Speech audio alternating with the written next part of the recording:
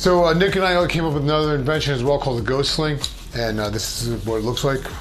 Basically a scabbard, and so what it is you have Molly on the front and the rear, and the purpose of the Go Sling is to do more with less. And so what we did was we wanted to make a system so that you can attach stuff to it, like your first aid kit, an extra magazine and so forth, things of that nature. And the reason we did that, Nick and I have been teaching for, I don't know, close to 20 years active shooter.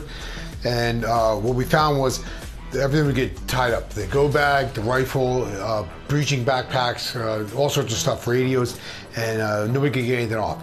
So we went back to the drawing board, and that's how we came up with this Go Sling. And basically it would go like such. The tool would ride your hip back here.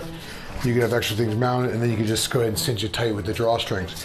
One quick release, pull that red tab, and the tool slides out. So the premise is I pull up to the emergency, I grab my Go Sling, which has all the stuff that my go bag would have already mounted on it.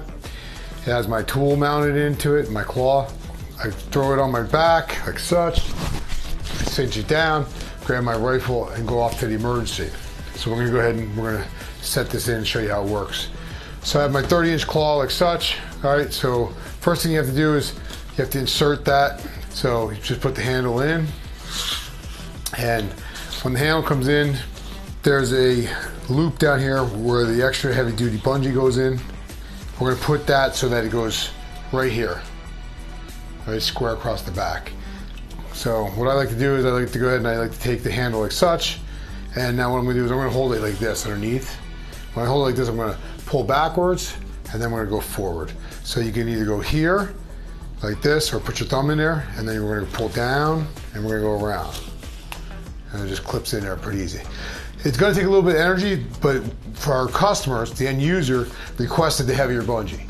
A couple reasons. The other one wasn't holding as much the way when you were moving, and the other ones were when they were being dropped on the ground, they were getting cut and so forth. So the reason why we even started the business was customer feedback. So we always listen to what you guys have to say. So if you have feedback, let us know.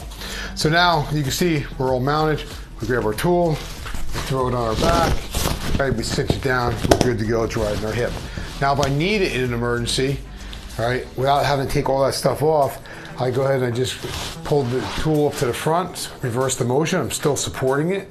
All right, I'm gonna pull this off, just like that. Now I'm gonna grab the tool here, and all I'm gonna do is just hold here. So I'm just gonna basically hold this loosely on the handle, and this is just gonna slide right out. There you go. Go Sling. Breacher up.